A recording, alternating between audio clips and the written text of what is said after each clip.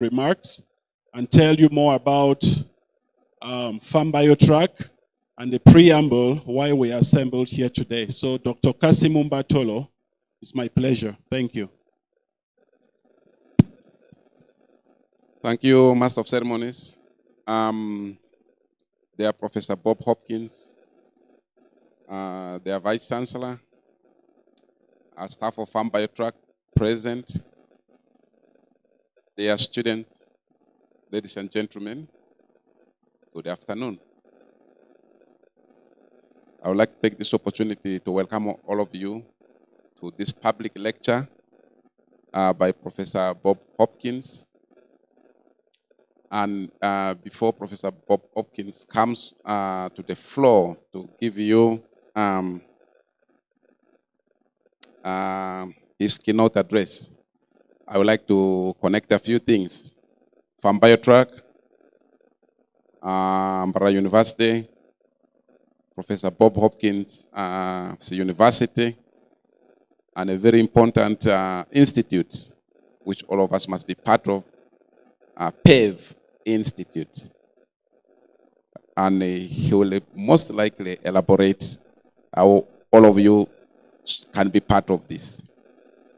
So, allow me briefly talk about Pharmbiotract now that you are here as a student.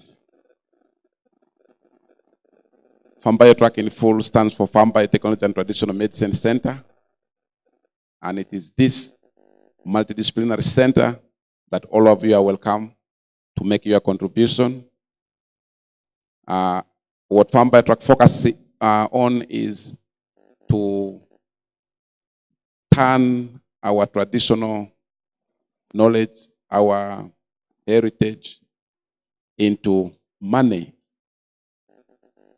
What that simply means is that we have lots of traditional knowledge that we have indigenous knowledge that we have, and we don't tap them. We don't make them into money. One of them is herbal medicine, and which Pharmbiotract is focusing on, by training students who graduate with PhDs, with masters, and they come from multidisciplinary background where all of you can actually fit, if you are not part of it yet. We use herbal medicine in our settings to treat different diseases, but in a traditional way. So in 2017, the government of Uganda, with the World Bank, they gave support to Mbara University to put this center. And this center is the headquarters is hosted right here at the fourth floor. So we sit there, we support students, we give them scholarship, full scholarship, meaning they get research fund, tuition fee, and money to attend conferences outside. Not just only in Mbarara, but outside Mbarara in Uganda, outside the region, including the United States of America, where Bob Hopkins comes from. So this is a center that has been running using the money the World Bank gave to Mbarara University, $6 million. And so far we've graduated quite a number of students. Those of you who attend graduation parties, you must have seen students their profiles are read, supported by Pharmbiotract. So those students came from this support. And now that initial support of the World Bank is coming to an end by 31st of this month. And so to have sustainability, because all of you must eventually come and make contribution at this center, we established known as Friends of Pharmbiotract Foundation. This foundation is incorporated in the United States of America and also in Uganda as a sustainability arm of Pharmbiotract. Anybody, you inclusive, can give money or any support to this foundation, and that is what we turn to give full scholarships to the students who will come to Pharmbiotract and study to graduate with PhDs and masters aimed at turning this indigenous wealth, knowledge, heritage of Uganda, of Africa, into money in form of herbal medicines, in form of other natural products such as natural beverages, and so on and so on. And there are quite a number of these products up in Pharmbiotract Museum. You can take time and go and have yourself acquainted with. So the connection between Pharmbiotract and Bob Hopkins giving you a talk is precisely that Bob supports philanthropic work. And he's going to talk to us more about what philanthropy is all about. And so, being passionate about philanthropic work, having heard about Pharmbiotract and what it's doing in Mbarara, this wonderful work, having in mind, or having established, having operated PEV in other parts of the world, in the United States, he says, why can't I go and do the same thing in Uganda, where a number of young people will benefit and grow up with a philanthropic attitude? And this is what he's going to talk about. And later on, one of us will read the bio of Bob to you after the Vice Chancellor's address. And so we are happy that in one of our handing missions to the United States of America, we met Bob, and we talked about Mbarara University. And also VC addressed this Uganda North American Association, a community comprising of several thousands of Ugandans living in America and Canada. So Bob also picked interest to make his contribution, come to Uganda, come to talk to you people. And this is one of the many activities he's conducting, giving you a public address, which he will do in the next few minutes. And so at this point, I will give the floor to the Vice Chancellor to address you before Engineer Anke comes forward to read to you the bio of Bob Hopkins, and we then finally listen to Bob. Professor Celestino Boya, welcome.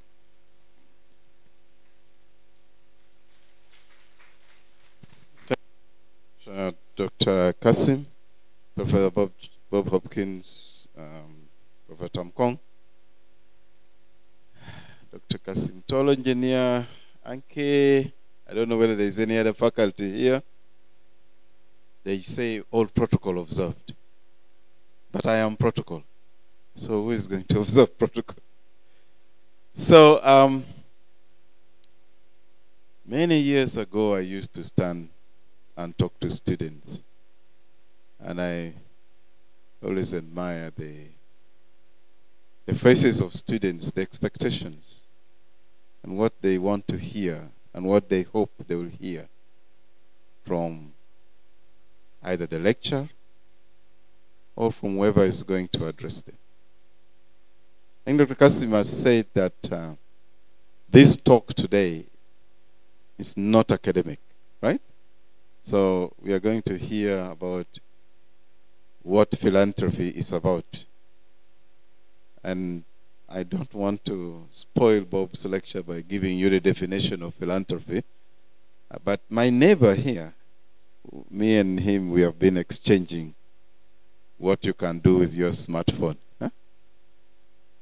And we have learned that there's a lot you can do with your smartphone. There's a learning you can do beyond the lecture. There's a learning you can do beyond the curriculum. And for us, the opportunity to hear from somebody who is not your usual professor lecturing to you about petroleum engineering. He told me he's doing petroleum engineering, electrical and electronics engineering. Which other program is there? Environment, biomedical engineering, computer engineering, human engineering. Is there anybody doing human engineering? Business? Is there anybody doing business? Yes, we have business people here. FCI. Is it called FCI? No, that is, yes, computer, informatics. And then Faculty of Interdisciplinary Studies. Do you have anybody from that faculty? Interdisciplinary Studies? No, they are busy trying to connect with the community. Faculty of Medicine. How many people have come from Faculty of Medicine? None? Oh, you. What program are you doing? Master of Science in Pharmaceutical Sciences. And so on. So all these various fields or programs you're undertaking, Bob is not one of those. Bob is coming from a different arena and is going to try to talk to us. Now, I came, one, because I want to learn. And I was telling my neighbors that even me, I want to become an entrepreneur. I want to learn more about philanthropy. Over the weekend, on Saturday, I was officiating at the opening of a school up in my village where I come from. And after everybody have spoken, they said, now, Professor, we want you to organize computers for us. So suddenly, I am supposed to be philanthropic and look for computers to supply to the school. I could take money from my pocket, or I can advocate from all of you. I would say, I just want 100 shillings. Does anybody have 100 shillings in their pocket now? Okay, that's better. So I can ask for 1,000 shillings from each one of you.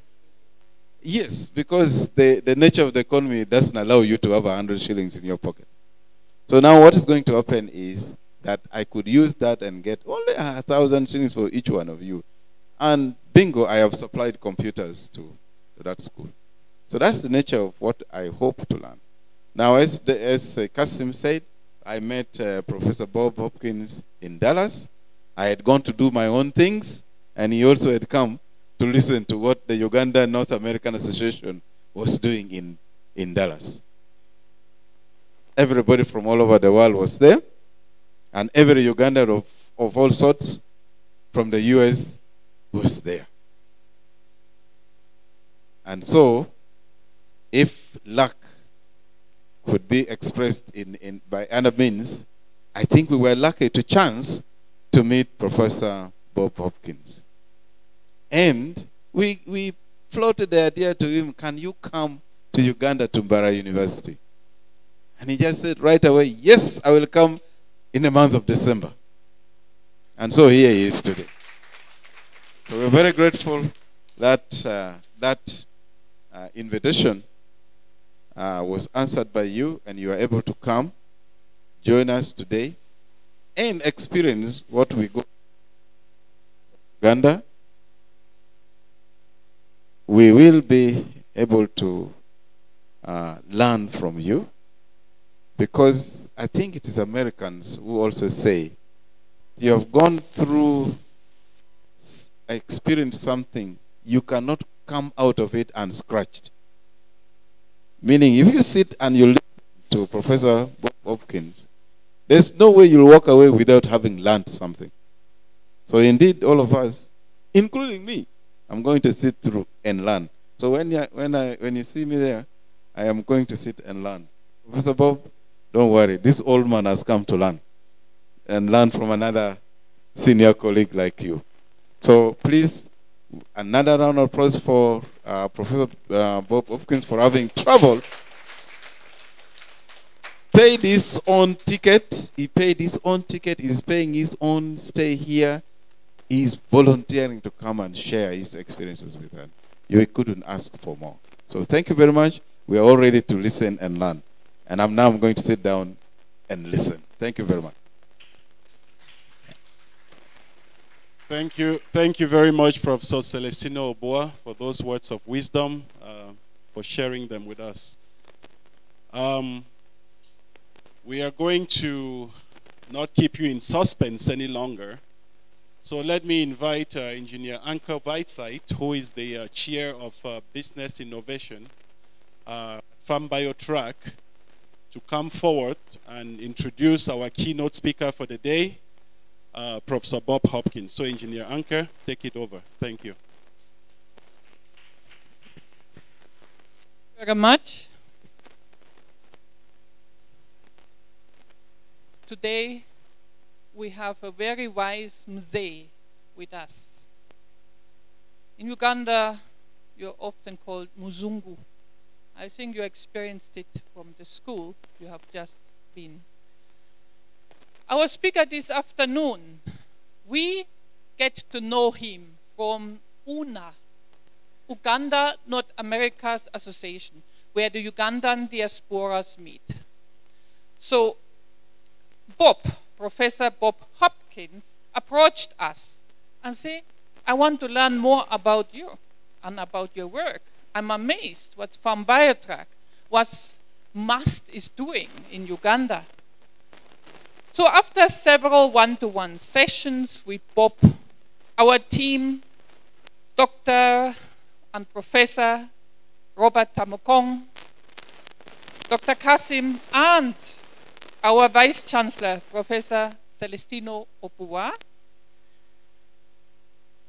we, and myself, of course, become interested in your work, and you have written a book about philanthropy. So we are very kindly show it. That is his own book. He wrote it about various philanthropists he has met in his life. We also learned Professor Bob Hopkins has a graduate with a degree in social entrepreneurship from New York University. He published 12 years a magazine in philanthropy in Texas. And he has influenced to create a new degree at University of Texas. And that degree is in philanthropy. It's not an easy job to create a new course in a university. Thank you very much. Our visitor, Bob, has been in Barra University for 1 week now. Barra Town and Barra University has visited different stakeholders, and we are real thank you for that. We had a meeting with the top management. We also had a stakeholder meeting in form of a breakfast meeting with various stakeholders. And Professor Bob was honored to be the keynote speaker and inform our wider society about philanthropy and social entrepreneurship. Bob has also the interest to start PAVE Club at the university. So he has that interest. And we are looking forward to have a formal engagement with you and your institution to make this happen. And this is the short bio. I Googled him. This will be at least 50 pages and reading to you for 2 hours. And I leave you that. Professor Bob Hopkins, your floor. This is your floor now. And I'm inviting you to start sharing your knowledge with our audience. Thank you, thank you, thank you. For a moment, my name is Bob. Good afternoon.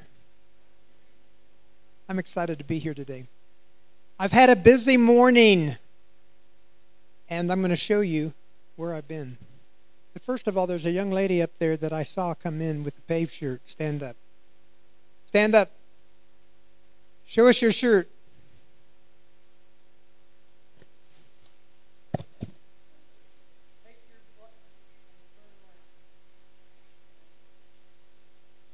I'm attention deficit. Do you know what attention deficit means? Okay. It means that your mind goes so fast, doing so many things, that you can do 3 or 4 things at the same time. Unfortunately, when you're throwing all these balls into the air, something will fall and break, Yeah, you know what I'm talking about? Well, I worked for a private school in Dallas, Texas for children who have attention deficit disorder. Most of them are pretty smart. But their mind wanders. And I'm one of those kinds of people. My mind wanders. But my mind also will take opportunity to do a lot of things because of that. Which means I can't stop.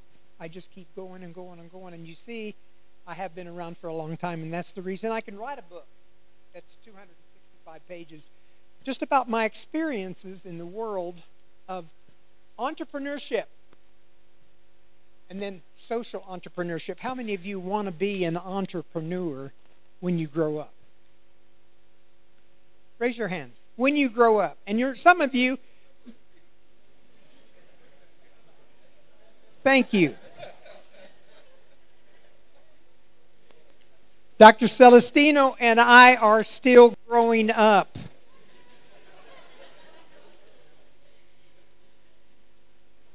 Okay. You know, when I was a little boy of 6 years old, and me in my book with me when I was 6 years old. And it's the introduction to my book. Because my life started as a philanthropist when I was 6. Of course, I didn't know it or what it was. My mother, how many of you have a mother? How many of you had one and have one? Which means you all had a mother, right? How many of you had a mother that taught you everything she knew about life? Which means that she was my most influential person. And I wish she was here today for me to tell you about my upbringing and what I did. And I thank my mother.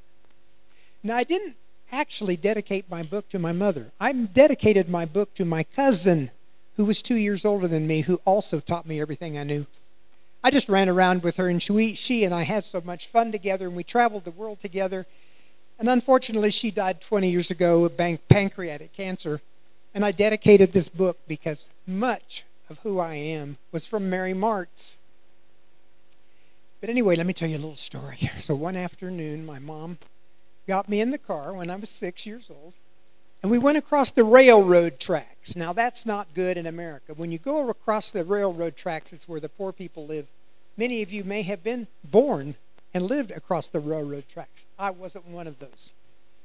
We went over there through the church. The church wanted us to take groceries during Christmas time to people who did not have a lot of food and didn't have a lot of things of any kind.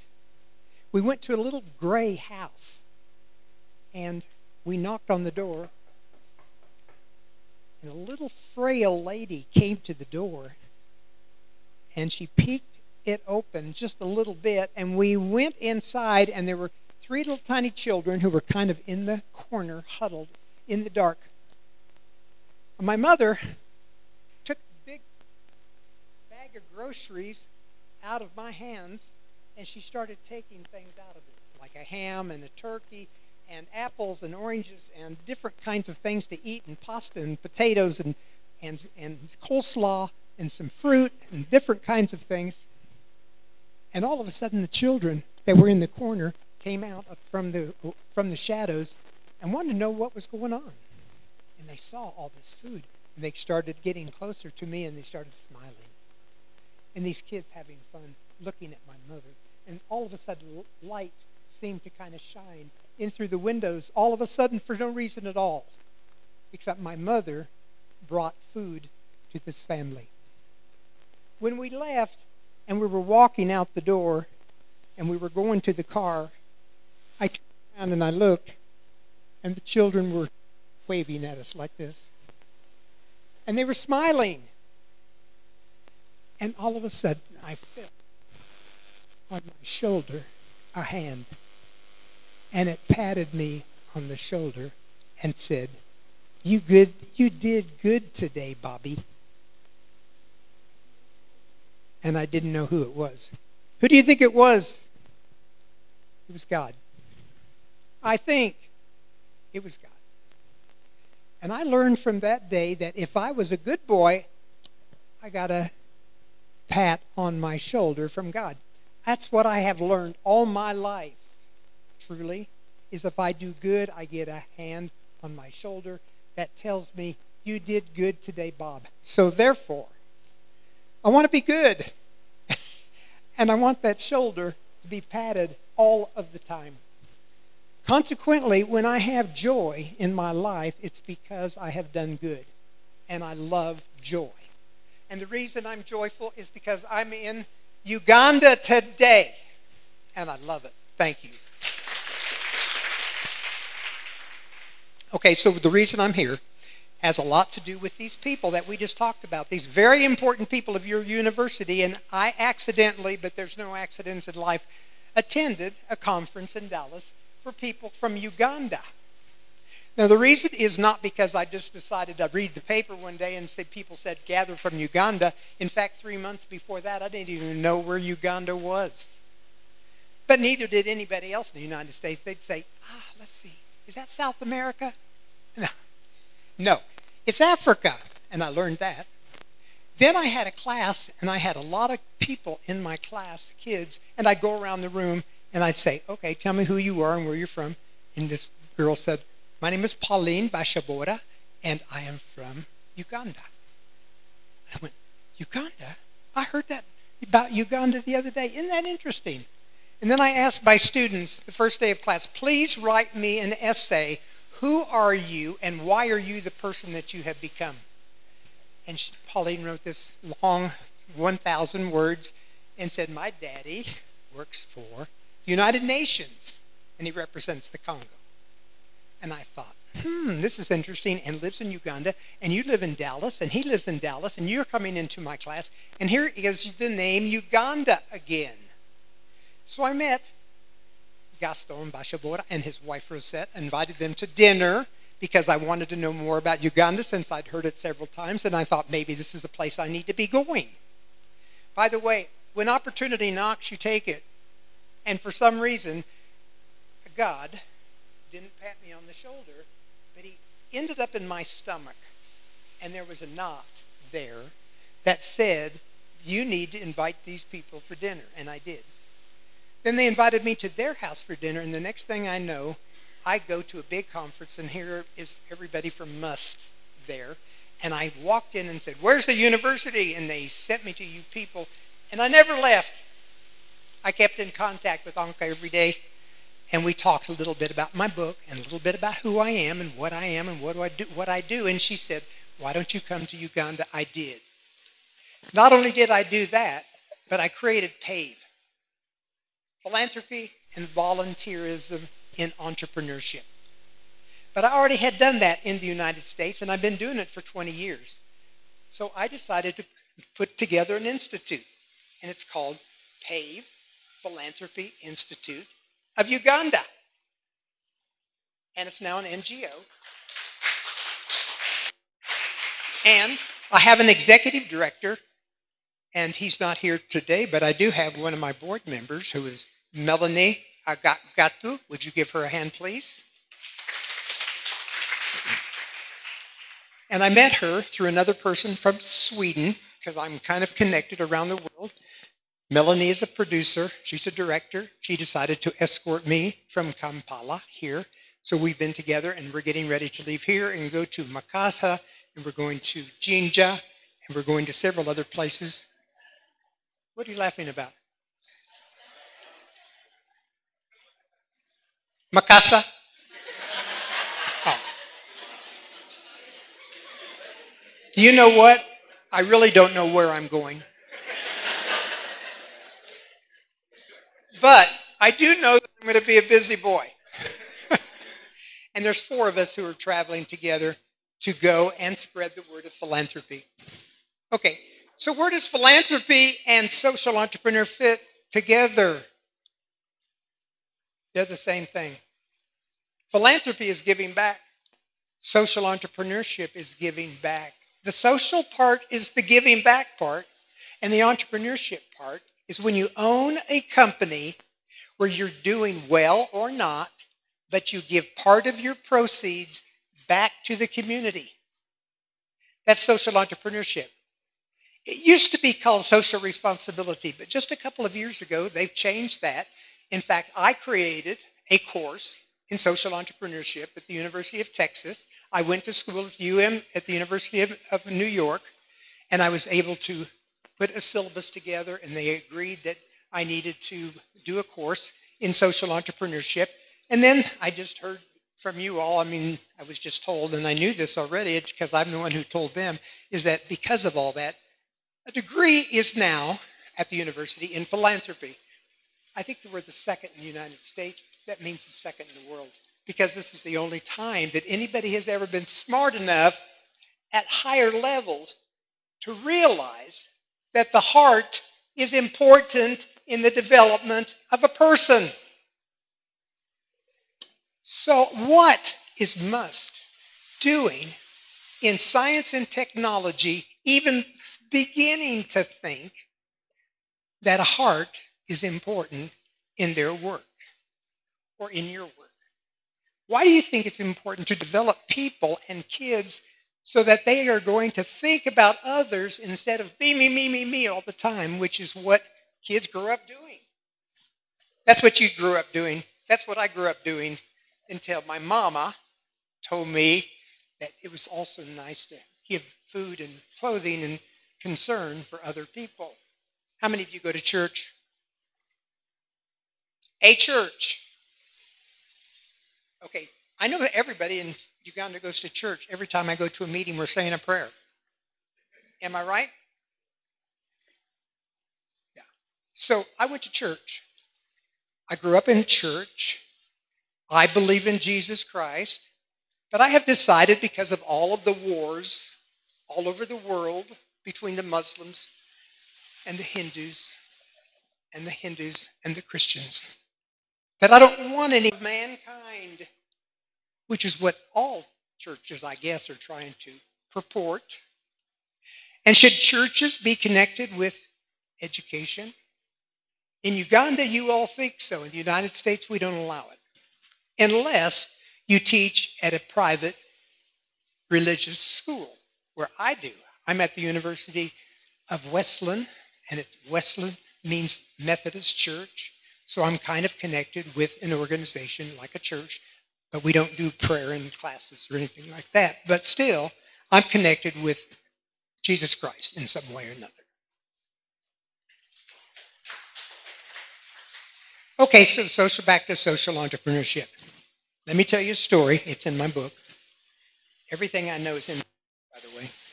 265 pages of my personal experiences about people and what they do in life to make things better for others. There's a woman by the name of Dolores McCall. And Dolores McCall is right here, and she's from Ireland. And I'm from Ireland too. My ancestry comes from Ireland and England. And Dolores McCall is from Ireland. And she was a secretary for a very important man from Texas who does oil. He's an oil catter. And I don't know if you know anything about Texas, but we're rich in Texas because of oil. Oil is what we've got. And Texas is one of the richest states in the United States. And anyway, she was the secretary to, and that was not her husband. That is somebody else who's also a friend of mine, who's from Ireland also. But Dolores was the secretary for this oil catter. She married him. 5 years later, he died. She didn't know anything about oil. She was just his secretary. So she had all these lawyers gathered around her because she had just inherited multi-millions of dollars. And she didn't know exactly what she was supposed to do with it. But the lawyer said, well, Dolores, the first thing you've got to do is give some of it away for tax reasons, because you've got so much money that the government is going to take all your money extra in taxes if you don't give some of it away.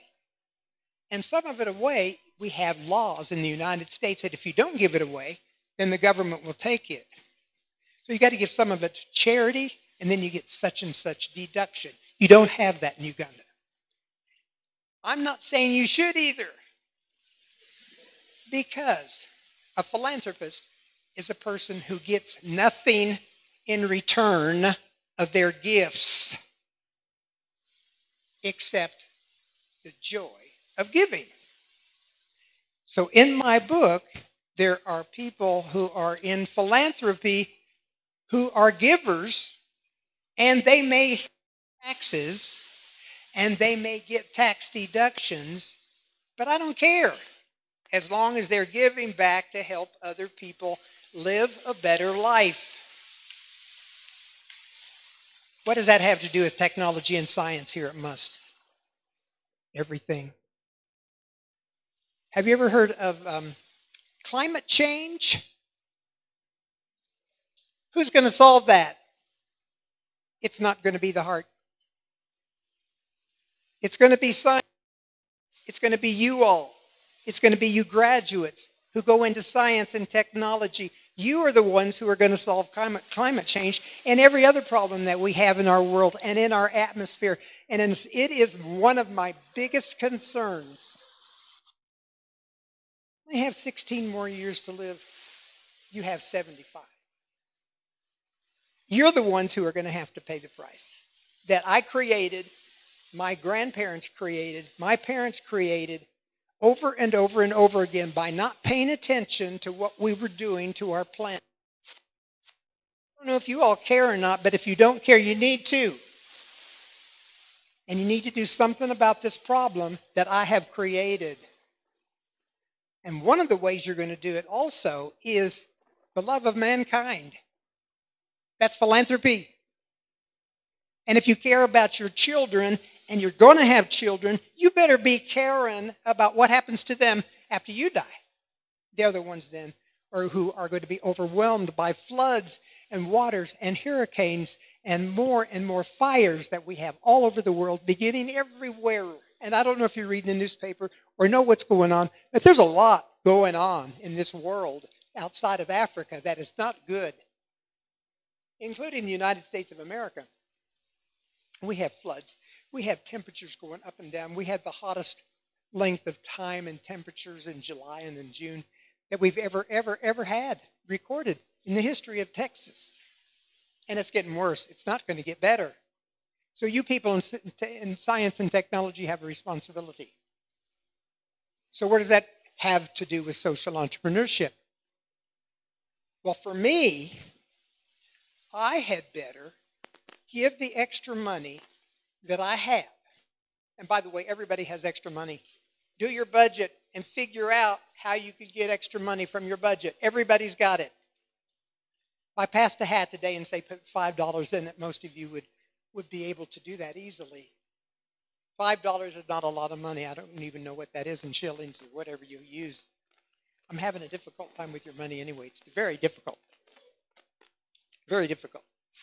So we gave a lady $50,000 yesterday, and I go, my gosh, she's not going to have to work the rest of her life. I said, how much is that? $15. It didn't even pay for lunch. So anyway, it is your problem today to figure out what you're going to do about it. And I'm saying it's social entrepreneurship, which means that you live, you have your family, you drive your car. You can even have a second home. And if you can afford a second home, you can afford 10 or 20% of your income to go to something that you care about. And pick it. It's in 5 different categories, or 6 different categories. The first one is your church. The second one is health. The third one is social problems that we have, like drunkenness and people who have some sort of an ailment of some kind. The fourth one are the arts, dancing and singing and museums and places like that. And the last one is the planet. I give to the Sierra Club. It protects the lands and the animals of Texas. I give money to Greenpeace, which are people who are trying to manage our seas. Do you realize that the reefs of Australia are dying? Do you realize that the whales, the baby whales in Norway, are being killed off as sport? Do you realize that the oceans are getting higher because the glaciers are melting, and it will affect you. It's affecting me now. It's affecting us in California. It's affecting us in Florida. There's not as much beach anymore. The sand is eroding because of the problems of climate change. So I give to Greenpeace. What are you going to give to? What are you going to give to? What are you going to care about? Now, what can you do today as students? A lot. You can get involved in PAVE, Philanthropy and Volunteerism and Entrepreneurship. We're creating a club here at Embarada at Must, at your university. And we're going to be doing it soon. We had 15 of you people, men and women, who sat down with me for 3 or 4 hours the other day talking about what is PAVE. It's you. It's students trying to make a difference. So here's where I was today.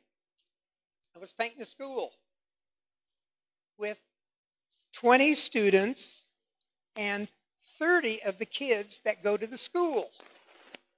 Painting 2 classrooms that nobody can afford to paint, that look like heck, that are terrible. I can't imagine a teacher wanting to teach in those kinds of conditions.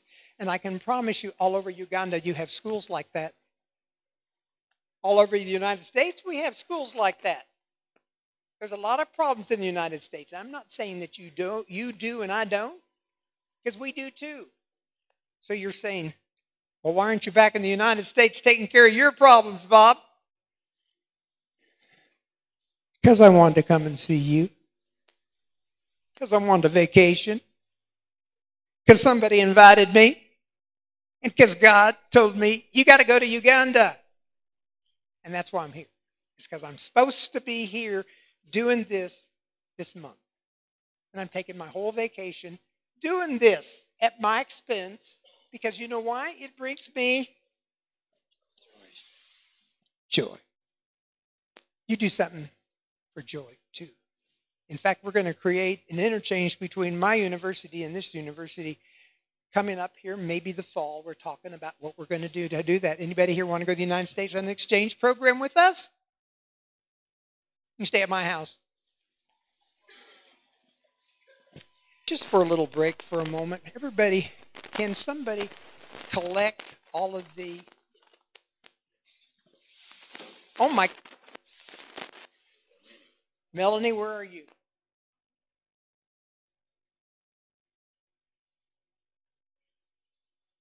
Okay, so...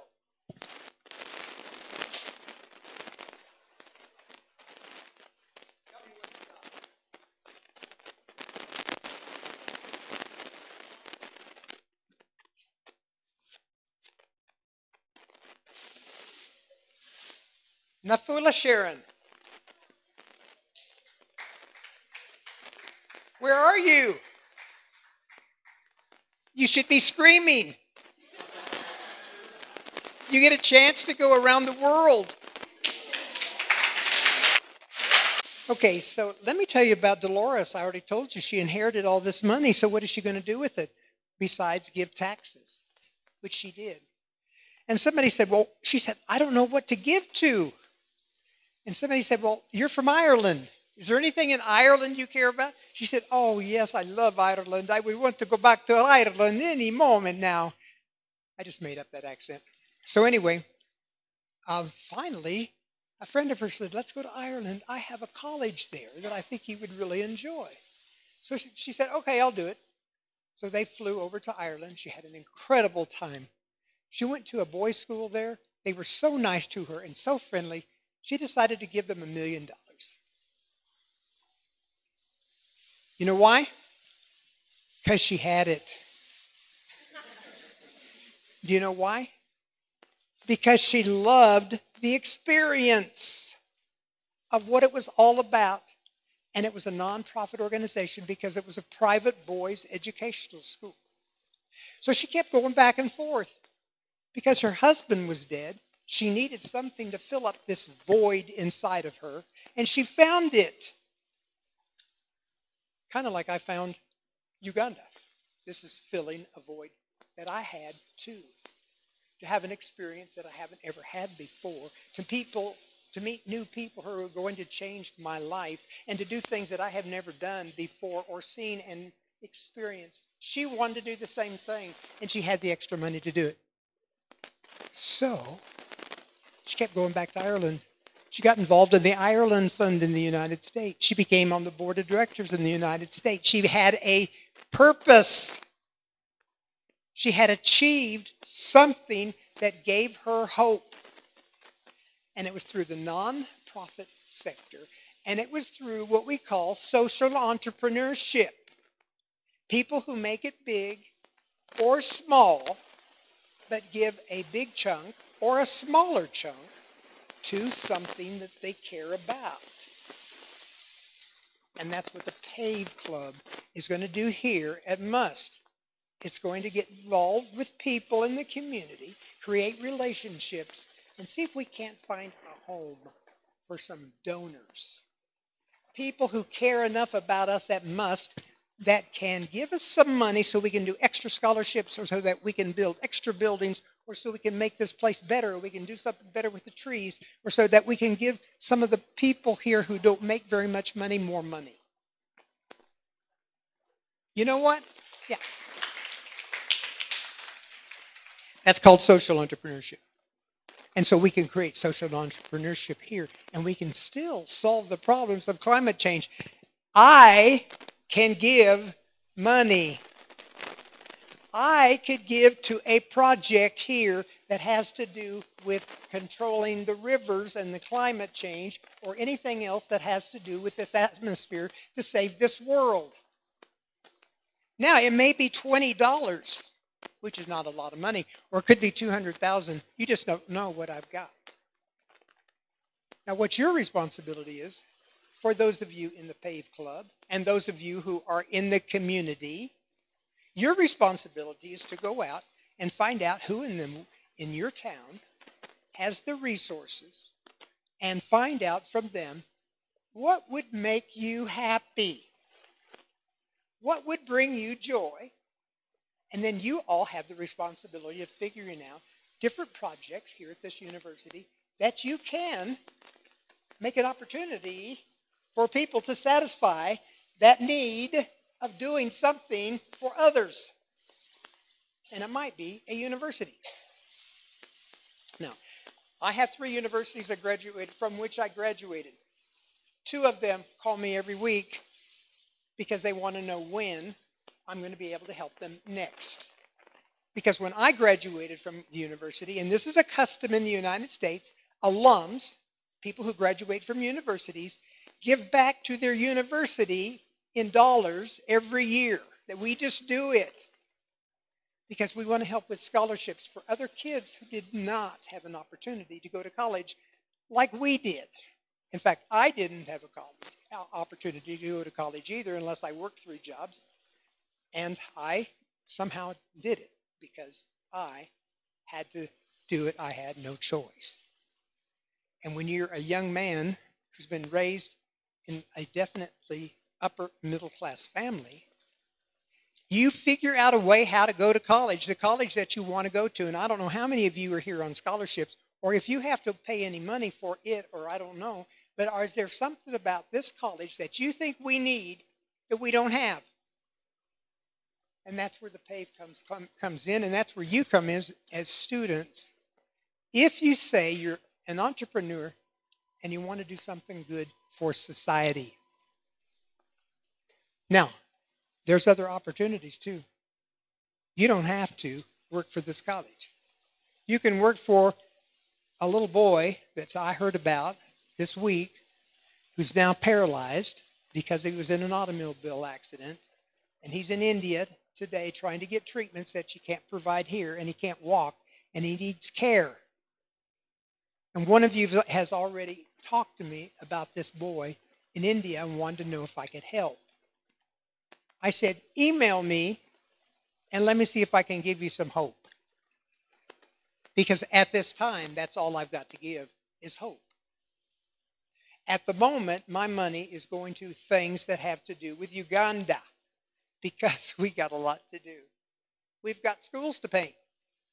And there were 10 students from Must today with paintbrushes, and I have pictures to prove it, painting 2 schools, and I don't even remember the name of the school. Madrasat. The classrooms are terrible. They are so ugly. I can't imagine a child going to that school. I can't imagine a teacher going to teach at a school like that every single day. It's awful. We only did 2 classrooms. There's 30. So that means that 2 teachers get to come back after Christmas to bright and shiny and beautiful and clean walls and an opportunity and an atmosphere in order to teach these children. But 28 teachers aren't. And it saddened me today knowing that we're leaving the school today because we got more plans. We got more things to do. But I decided as I was driving away with Dr. Robert today, we can't leave this school without the other 28 classrooms painted. We got to do it. It might not be tomorrow. It might be in June. It might be over spring break if you have one. I don't know when it's going to be. And maybe that's where the Pave Club comes in here. I don't know, but we can figure it out. And I will stay around, and I'll be here on Zoom, and I'll be here on email, and I'm not going to abandon you. So I'm not one of these people that goes here and leaves you and then goes here and leaves you. I have decided, since I only have how many years to live? 16. 16. How do you think I know that? Okay, here's what I have my students do. I have them write their eulogies. Do you know what a eulogy is? What do you want said at your funeral about you? So they have to write 500 words, because not 1,000, because they'd be here. We'd be all here forever. 1,000 words with 30 students in my class. 500 words, and you have to read it in the third person. Today we're here to talk about my brother Bob. He was so amazing, and he was such a wonderful individual. And here's what he accomplished, and this is what he did. They have to do 500 words about yourself, but you read it as if you're the third person. Say, what did you do with your life? Now you have 75 years to live. You'll be underwater. You'll already have your house burned down 5 times because of the devastating forest fires that are going all over the world. You're going to have diseases because it's going to be so damn hot. It's going to be 122 degrees, which is, I don't know what that is in your calculations, but it's going to be so hot that you're going to have to sit most of the time in a swimming pool that you can't afford. So there's no water in it. I don't know what you're going to do, but you got to do something. You can't leave your children unattended in a world that they can't survive in.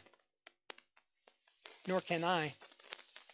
But I only have 16 years to live. I really don't know, but I'm feeling pretty healthy today. I'm 80, and that's why I have 16 more years to live. I'm figuring I can still teach. I can still walk. I can still get on a plane. But you know what I learned? If you ask for wheelchair service at the airport, you get to ride airport, so you don't have to walk with all this luggage. So I did learn that as a new person who is not disabled by any means, but somebody who needs help. So that's social entrepreneurship. It's really simple. And you can start now by giving a little bit here or there. And besides that, it's not about money. It's about the time. It's about the effort. It's about the care that you give other people. Aristotle said there were 3 artistic proofs of persuasion. The first one is ethos. Who are you as a person before I listen to you? What do I think of you? Do I trust you? Do I like you? Are you responsible? Are you able to be depended upon? Do you show up when you say you're going to? Are you nice to people? Do you lie? Do you steal? Do you cheat? What do you do with your life? It's called ethos. What is your ethos? Look at the person on your right. Look at the person on your right. Look at the person on your right. What do you think of them? Would you give them $1,000 and say, keep this for me safely for a day?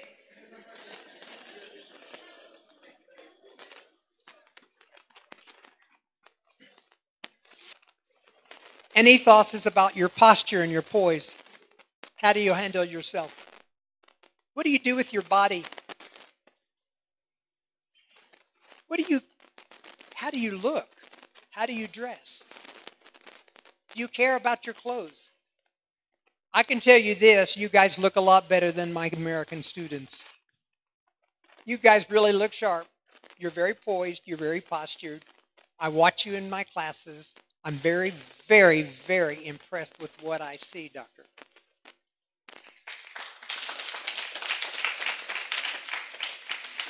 And you know what? It's not just about their parents. It's about you university people and what you expect your students to be. And that's called ethos. Then there's also pathos.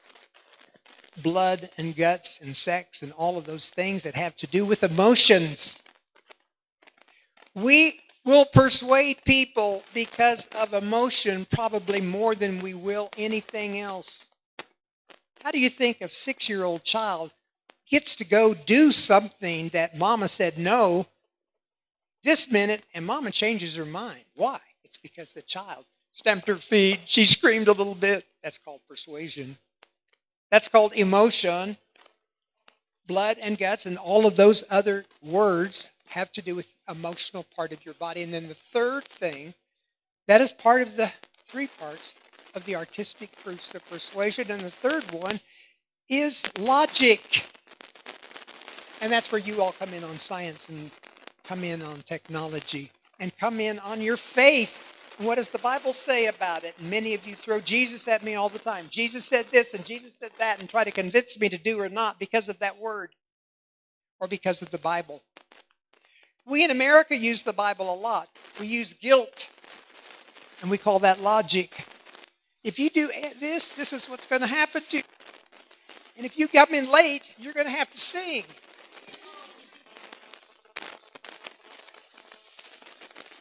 I make my students sing when they come in late.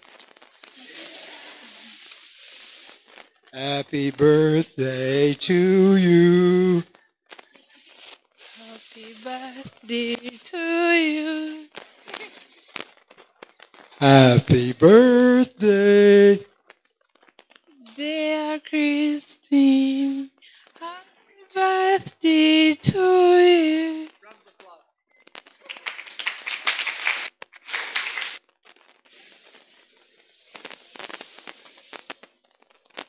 So social entrepreneurship is not about money. It's about your heart. Dolores found her heart through Ireland and the boys at the university. And she's a better person because she has joy. You need to find something, and that's called purpose. What is your purpose today? My purpose today is to teach you a little bit about a topic that you know a little bit about, not much, maybe. To hear a little bit about a white man from the America and what he has to think and what he has to say. What I've learned is that we're not a lot different. It is so funny today. I was at this kids, and all the kids wanted to feel my skin. I would feel these pinches all over my body. And I had a short sleeve shirt on. And then one of them came, and then the next one. I said, what are you doing? We just wanted to feel your skin. And then some little girl said, are you human? And I said, yep, I am. it's a wonderful thing to be human, and it's a wonderful thing to be on this earth for the time I've got. I live one day at a time. In conclusion, I want to say something really important. You all are in college for a reason. Education is freedom. Education is freedom. You all are here in this room because of, number one, you make things happen. Those who aren't here are watching things happen. And the rest of them side saying, what happened? Continue to make things happen. Keep in touch with your neighbor. Write down 100 people that you know. Write 10 of them a letter telling them why they are in your circle of influence. Tell them how much you care about them, not in an email, by a handwritten note. And give it to them and tell them in their note, and this can be to mama and daddy and sister and brother and aunts and uncles, and then the people across the street, and then the people in your classroom and the people on the right-hand side of you, how much they make a difference in your life. That's the social part of being a good business person and a person who is a success in this simple, very short life that we have. Thank you very much.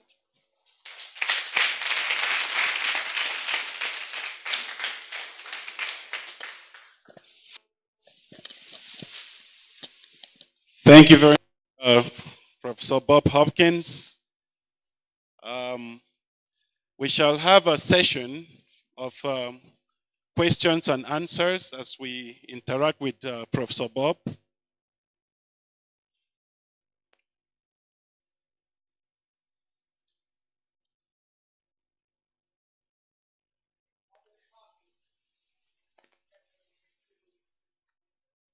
Okay, I was just getting some information from the center leader about the rest of the programming this evening.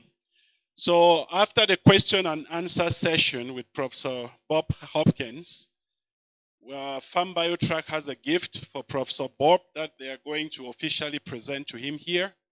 And then later on, we are going to go outside for a group photograph. Everybody will take a group photo. But thank you so much for that wisdom shared today. In fact, philanthropy, like he said, it's not about money. We always think about giving money. It's not about money at all. It's about the heart, like he said. It's about giving your time as well. It's about volunteering. We always feel like volunteering is it's no option for us, but I can guarantee you it gives satisfaction and joy. For example, you can form a group of students in your class or faculty. Every so often, you can volunteer to clean the hospital. You can volunteer to go to an orphanage and just sing for the children that are there. Just donate your time to do whatever you please. You can volunteer as a group of students to pick trash around the campus. I do that always. I can't go around and see trash on the campus without picking it up. You know, that makes society a better society. So don't just think about money. It's not about money. It's about giving joy to yourself and improving society. Okay, so thank you, Professor Bob. I have an anecdote in 1 minute before I give the floor for you to give. Many of you have heard of this guy called Alexander the Great. How many people have heard about him? Alexander the Great? Many historians here probably know about him. Who was Alexander the Great? I don't want to put you on the spot here, but if you don't have an answer, that's okay. Tell us who Alexander the Great was.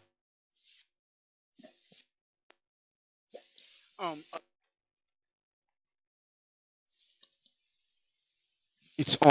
Oh yes, Alexander the Great.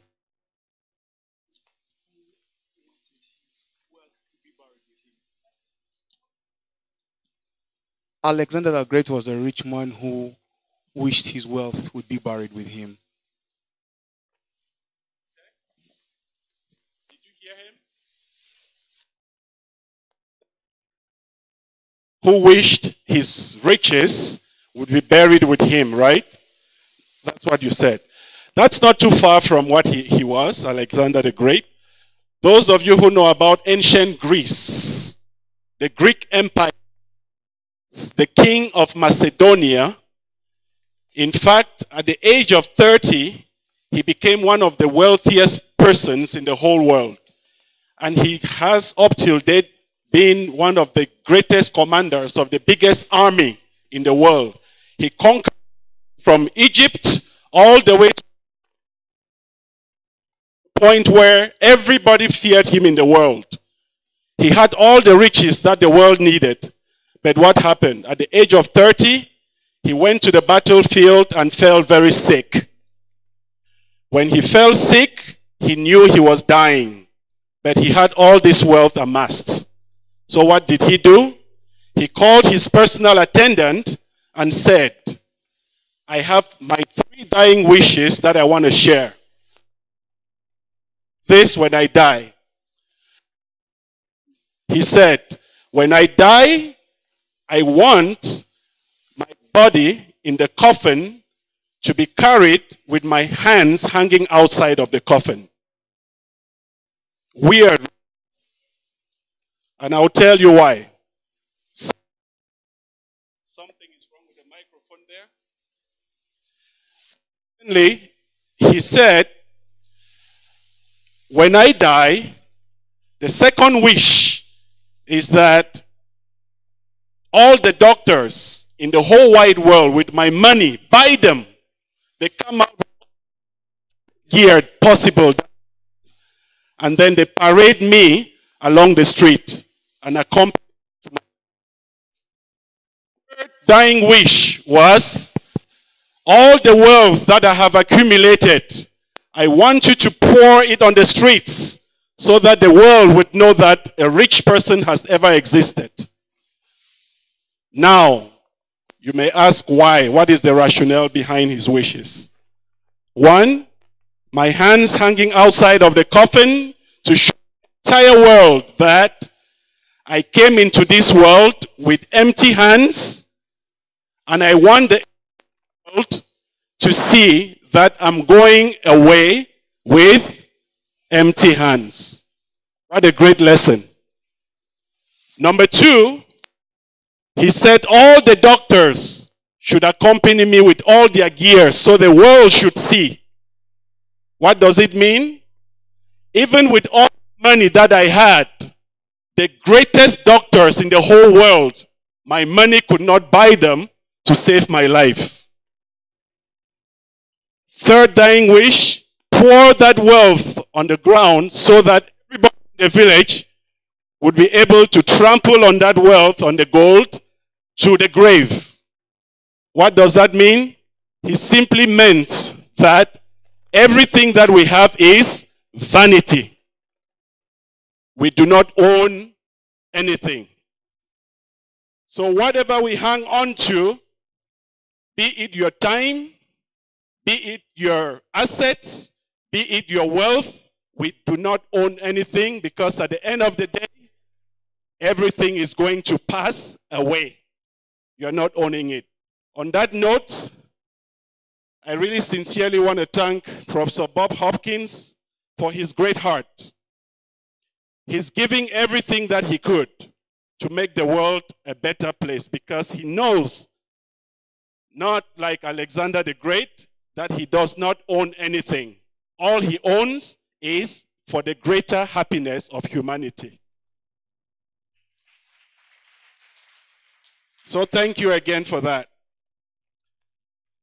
Now I'm going to open the floor for questions and answers. Let's limit that. Maybe we take all the questions, and then Professor Bob would be able to answer at once. The winner Oh, another winner. Katunjie Douglas. Another winner. Can you come forward, please?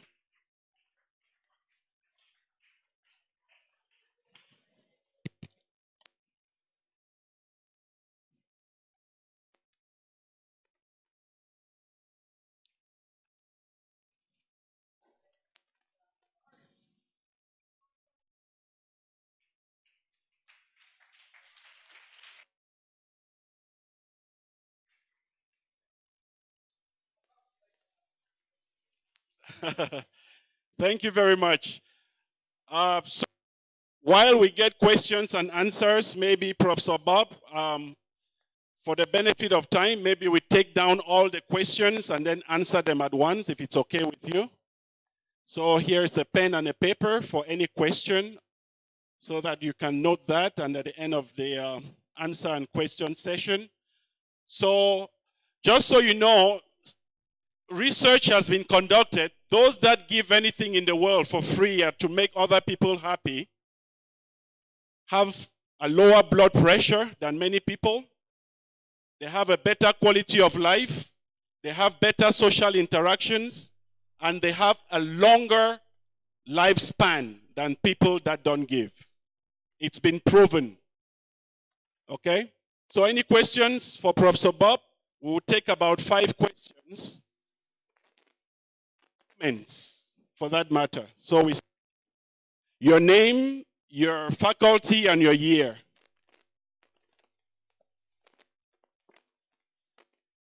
Thank you very much. My name is Kobsinger Grace. I'm a student here. I do petroleum engineering and environmental management from the Faculty of Applied Science and Technology, this very faculty. My question is to Professor Bob. I would also like to thank you for your presentation and for letting us learn from you. So I'm a president of a club here in Must that does more of what PEV wants to do. I'm a Rotaract president for this year, and we mainly do philanthropy. We move around, do needs assessment to see who in our communities is vulnerable, who needs help in any way, and at myriad of other activities. However, we've gotten a challenge of having to seek for funds. Being an institution-based club, it is very hard for students to give a little of their money they get from their parents, their pocket money, and put it into a fund that directs it to address the needs of the community. So I'd like to know if, in your experience, there are other ways or tips that you can help us with in which we can secure probably funds or grants from various organizations that can help us run these clubs and help advance the philanthropic work that we do. Yes, because that is one of the main challenges that we face as a club here. Okay. She says she belongs to a club here at Mbara University called the Rotary Club. And they do similarly what PAVE does in terms of philanthropy. But being students, they find it challenging to contribute financially because of their limited resources. So what she's asking is to know whether there is a way students can leverage their limited resources and their ideas in order to get money that would support their activity, in your experience.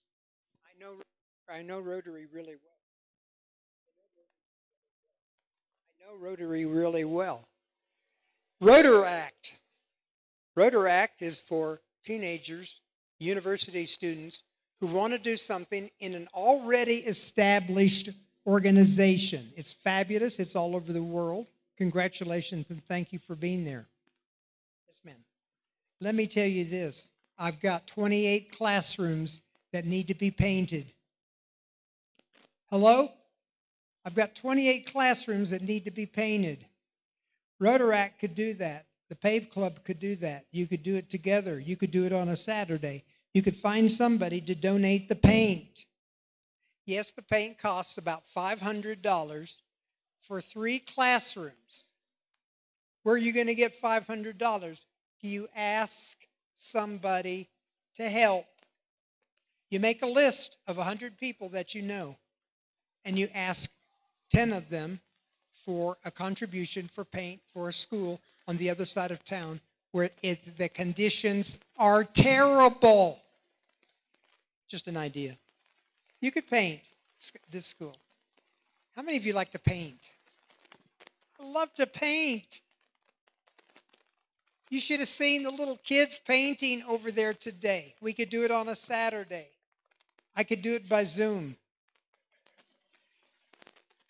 Is that an idea? Yeah. That's think out of the box, and I'm giving you something that I decided to do today. Okay, here's another idea that you can do, is you can donate, ask people to donate some money so that you could make cakes for the elderly or to the people in the hospital. Or you could go on visits with people to the hospital to see patients or old folks. Yesterday, we went up into the mountains to where there were no people, and we took school materials for kids because they don't have any materials. They don't have any pencils. They don't have any papers. We tried to figure out how to do that. You could do it through your church. All right. Thank you so much, Professor Bob. Any other question or comment from the audience?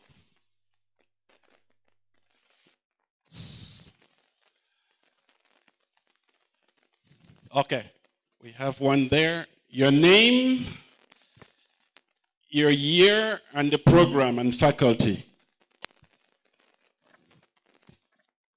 Well, good evening, everyone. I'm Alega Silas, offering procurement and supply chain management. I'm from the town faculty. My question is more out of curiosity. Many people do what Mr. Bob does, philanthropy, but his is kind of unique because he's talking about big amounts of money, according to us, $50,000, $15,000. Now, my main question is, do you have someone behind you supporting you financially, or it's you that is helping us out? I have friends. That's an easy answer. I have friends. Okay. It costs a lot of money to come here and doing all that we do, and I'm paying everything my way. I'm at 100%. I'm paying. Next time I come back, I'm not going to. You're going to pay. Because I'm going to teach you after this session is over, if anybody wants to stay, and I'm going to talk to you people in the Pave Club, how to raise money, how to create relationships with people, and raise the money that you need to raise. Here's what I did. I have a circle of friends, and 15 of those raised $14,000 from 15 of my friends. One of my friends gave me $5,000. One of my friends gave me $2,000, and I just asked him today to send me another 1,000, please, because I need more shirts and more hats because I'm giving them out like gravy. Because to other cities, and I need to have more shirts and hats. I haven't seen that he sent me the money or not, but he can zell it to me. Then I have another friend who gave me another $2,000. Then I have a friend who gave me $500, and then I have a friend who gave me $250, and then I have a friend who gave me $100, $100 times 10, and a cousin of mine who's living in a trailer out of the blue gave me $100. I don't know where he. It's with people who care about me that I give back to when they ask me for something. And I showed them pictures of you all and the kids.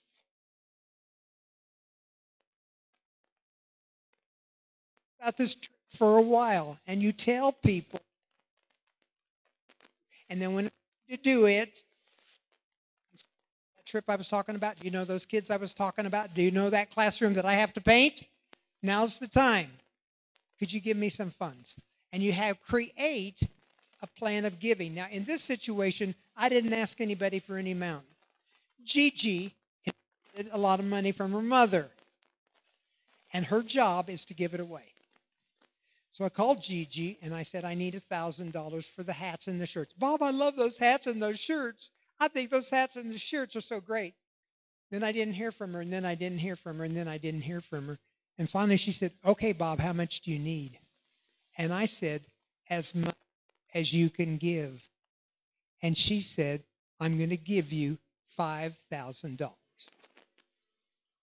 It's your friends. It's your acquaintances. Oh, and by the way, I hang around with people who are smarter and better than me. I do not hang around with people who are pulling me down, who never can keep a job, and who don't go to college. I only hang around with people who go to college because, you know what? I want people smarter than me too. I pick my friends very wisely. And some of you I've already picked that I'm going to keep in touch with. And one of the guys heard about me. He's seen me. He's talked to me. He called me this morning and he said, I like what you have to say. I want to know more. Are you here? You person who's been talking to me about, wanting to talk to me about entrepreneurship. Anyway,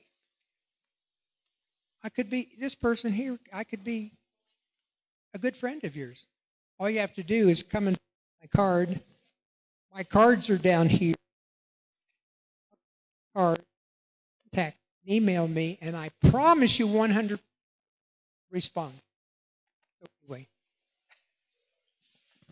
Thank you very much.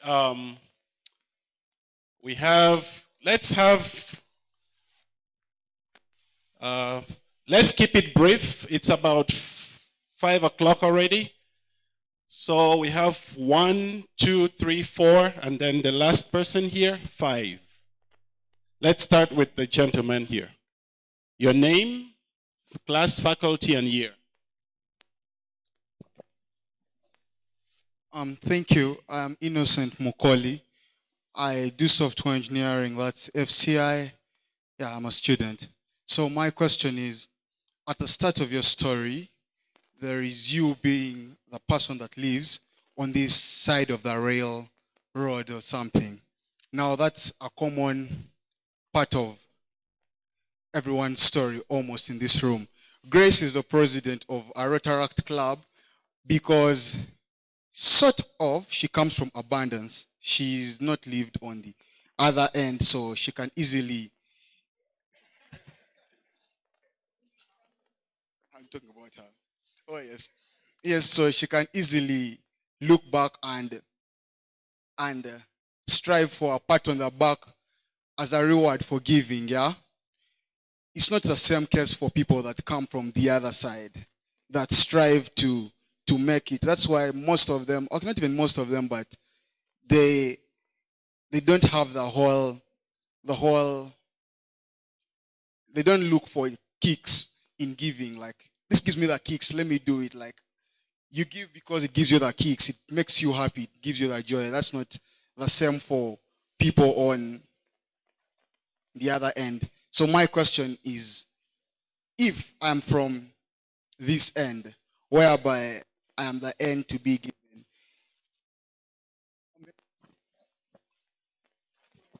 does it ever make sense for you maybe preaching a certain way of,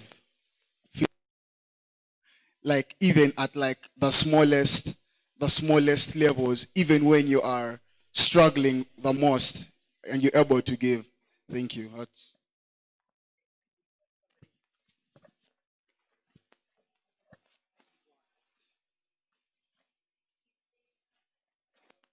How possible is it for someone who is not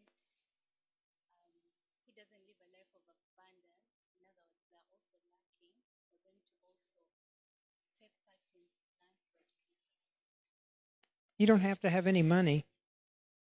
You don't have to have any money. You don't have to have any money. Everybody say that. You don't have to have any money. You have to have a heart. And you open up your heart and let the love shine in. There's a song, Open Up Your Heart. Anyway, there is a song about that, and you are good to people, and the more good you are to people, it'll come back to you tenfold, and sometimes it'll come back to you in money. I carry a $2 bill in my wallet because I heard a long time ago, like 25 years ago, if you carry a $2 bill, which in the United States, in your wallet, it will attract more money. Isn't that crazy? You know what? My wallet is never empty. Why is that? It's because of my attitude and behavior about money. I am not ever going to be without because it's my attitude. It's my behavior. Those in your mind, if I don't do such and such, I will fail. Let's not go to the movies. We can't find a parking place. Don't go over there in my rain. Your behavior, it's your attitude, it's your feeling about who you are as a person. It will come. And you know what? You look like the guy who just asked that question. You look like a guy. Are you? That's the question? Yeah. You look like a guy who doesn't need money. All right. What about Enos? Do you all trust him? Do you like him? Do you trust him? Is he trustworthy? Is he honest, courteous, and kind? He's saying yes. Nobody else is saying anything. You don't need money. Another question. Some questions at the back. Oh, microphone. Let's be very succinct, please. She's going first, and the other three. My name is Ninsima Anna-Mary. I'm in third year doing biomedical engineering at the Faculty of Applied Sciences and Technology. First of all, I'd like to thank you for spreading love to MUST. It's really beautiful. And my question is, do you assess the impact of PAVE? And if you do, how do you do that?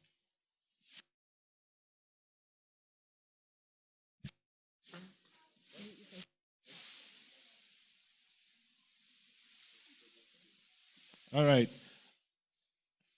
Let's ask the questions. We shall answer them at once. Do you repeat your question very briefly? Do you assess the impact of PAVE, and how do you do that?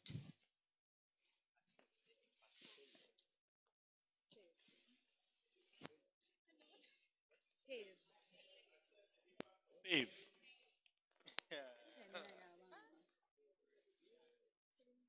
Good question. Not everybody is a leader. And I go to, though, however, sometimes the schools that are the worst. And I take college students, smart ones like you, and we teach standing up in a circle. And we hold on to the kids who can't seem to stand still. And we talk about giving and philanthropy and all those things that are part of our program. Then we go outside and we pick up trash. And the mothers call and say, "What are you doing having my child picking up trash? I sent him over there to learn to read and write." And the principal says, "And that's the only thing that your kid is good at, is picking up the trash. But you know what? Picking up the trash has changed his life." So the first time we had 15 kids walk across the stage at the end of school, and the teachers would say to me, "What did you do to these kids?" Every one of them will change. Every one of them will change. One of them that I had when he was 10 years old is now 25, and he's the president of my foundation in the United States. Not every kid does that. 10% of the world are leaders, and the rest are not. So those of you who come to PAVE will potentially be one of those 10% leaders because we teach you the qualities of being a leader. But you're right, not every kid is the same. So you will have failures. And again, not everybody's a leader. So hopefully, if you've had PAVE, you probably have a better chance. That's what I'm thinking. Good evening. My name is Kankwenda Joan, doing a bachelor's in biomedical engineering. I wanted to ask how, if you can expound on impact investing and if philanthropists should consider it.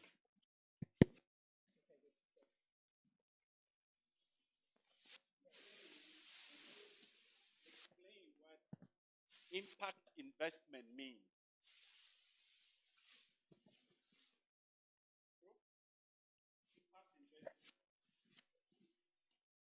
I guess I don't know what impact investment really means. What does it mean? Impact investment. I don't know what that means. Is it a terminology in economics? Oh, I heard about it in the field of philanthropy, and they were talking about deployment of funds into investment funds. Okay. Yeah. I think maybe I got that now. Thank you. So anyway, how do you know that if you give money to something, is it going to succeed or not? If you give money or you give time to something, are you guaranteed it's going to be a success or not? Is that right? Is that impact investment? I think that's what you're asking. Is it say yes or no? Okay. I think you take a chance. I think you do your research. I think you give to those things that have a proven record of success. Just like when you get married, in the possibility that things are going to work out, and if they're not going to work out, whose fault is it? It's a bad decision, or not, or something like that. I give to those things that work. I do research. I want to know who's on the board of directors. I want to know what have they done the last year. I want to see their financial reports. And by the way, philanthropy is different than being an entrepreneur in making money. When I give something, it tells me to I'm going to invest in a business that is for profit. I do want to see the financials. So I think there's a difference here. Those of you who are social entrepreneurs, you're going to give to the things that you think from the heart are going to be good for you and are going to bring you joy.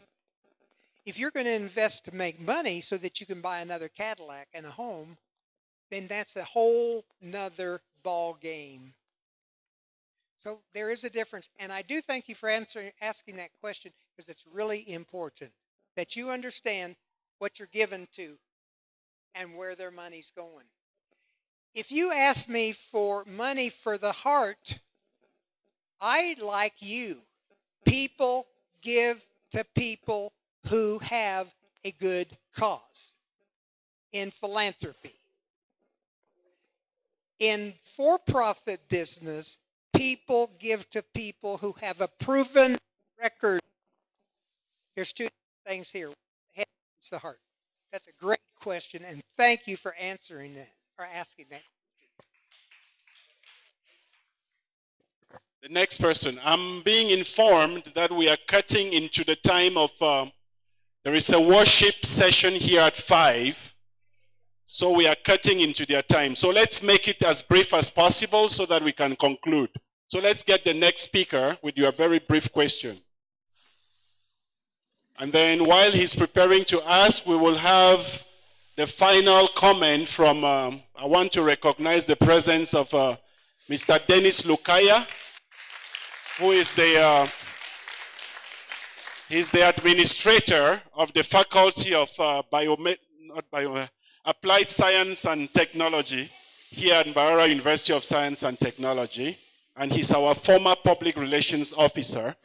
Very soft-spoken, good public speaker, and very prolific in what he says. So we shall have a final comment from him after you. Thank you. You're most welcome. Good evening, ladies and gentlemen. My name is Buyinza Hamidu. I'm in my final year doing petroleum engineering and environmental management. Personally, mine is also a comment, not a question. I want to warmly appreciate Mr. Bob for this insightful session.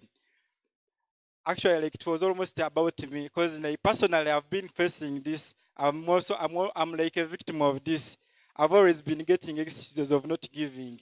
Like, I don't have enough. And I will tell you, you will never have enough to help anyone.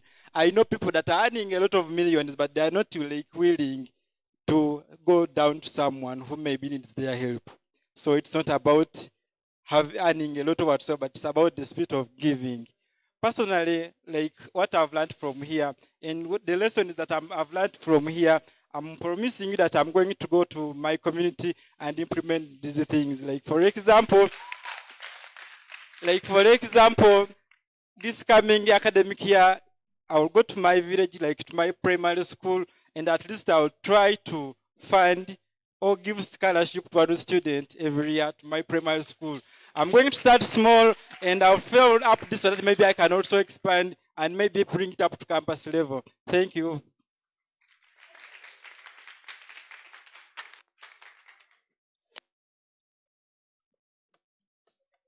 He appreciated initiative and said he had never realized how far-reaching philanthropy is. And people feel you only have to give when you have money, but for him, he's changing his life, transforming. This time around, he's going to his little village, and he's going to offer a scholarship to one primary school children in memory of this lecture today. Yeah, I'm at the point in life, You know, it's an interesting thing. The proceeds from my book, are all going to a scholarship in the name of one of my teachers in high school who was my speech teacher. So yes, that is a great idea. I love scholarships, so thank you very much for doing that. All right. Mr. Dennis Lukaya, it's our singular pleasure to have you say a word and your remarks before we proceed. Thank you very much. Thank you very much, Professor Robert Tamkong. Professor Bob Hopkins, thank you for coming to Uganda.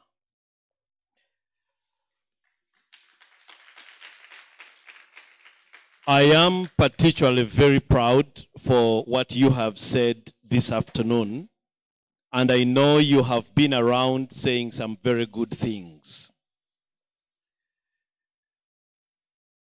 It is only politicians that give, but when they give, they do not give for free. They give so that you may give. It is only those that are interested in mankind, like you have rightly said, that make this world a better place. Giving is moral. It is just the right thing to do. But you must give with the passion, the interest to make better for wherever you are giving. At the Faculty of Applied Sciences, we try in our local way to also give. We try, we help, we support, and it is not for anything. It is that we all can remain members of the same family. I thank you for coming. I thank Pharmbiotract very, very much for enabling and providing you with all the necessary contacts here to come. We have a lot of land in Kihumuro. I don't know if the Vice Chancellor is still present.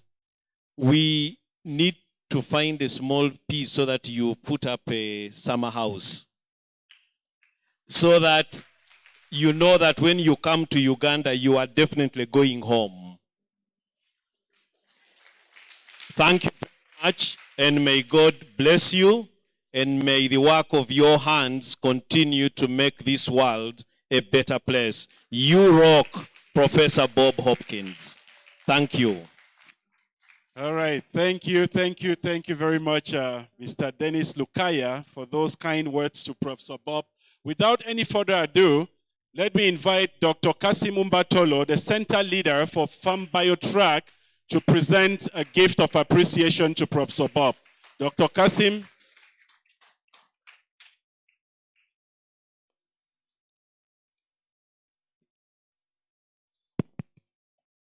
Yeah.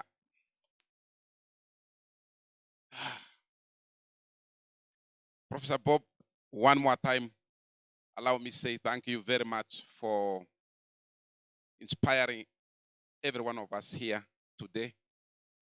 And I think this is, in my opinion, is a life-changing session for most of us. As you could have heard a few minutes ago, one of our dear students testifying that giving, we don't need to wait. We can actually change lives in our own ways. And you rightly said, it doesn't have to be big. It can be big, that's good, but also small is good. It should come from the heart. So we are very grateful, and I hope this is not the first and the last you are addressing us.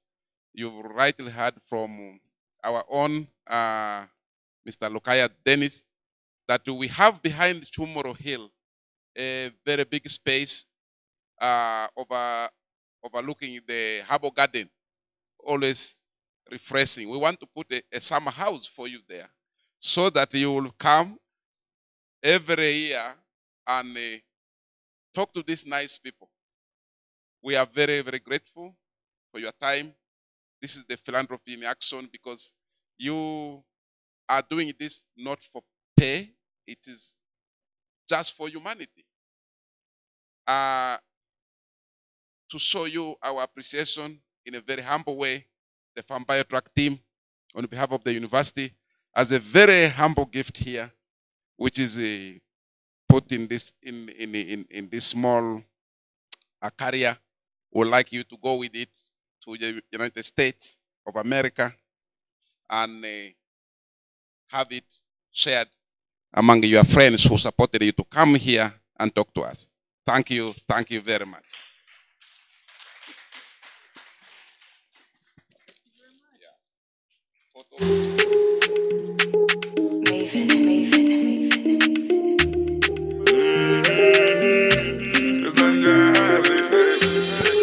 Every little thing you did do to me, you sweet to me for body. Yeah, thank you very much. Okay. All right, so we want to close the session by thanking you for taking up time today to be here. We are really appreciative, and hopefully, let me end with this African proverb. If you think you are too little to make a difference in the world, then you haven't slept with a mosquito in the same room. That's an African proverb. As little as the mosquito is, when you spend the night in the same room with a mosquito, then you would understand how little a little can make a difference. Does that make sense? On that note, God bless you. Have a good evening, and we go out for a group photo. Thank you very much.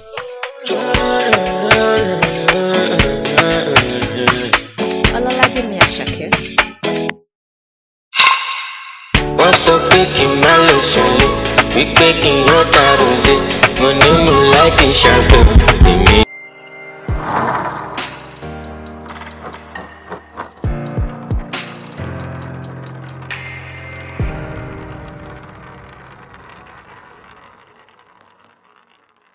You're watching a Youth TV, empowering you.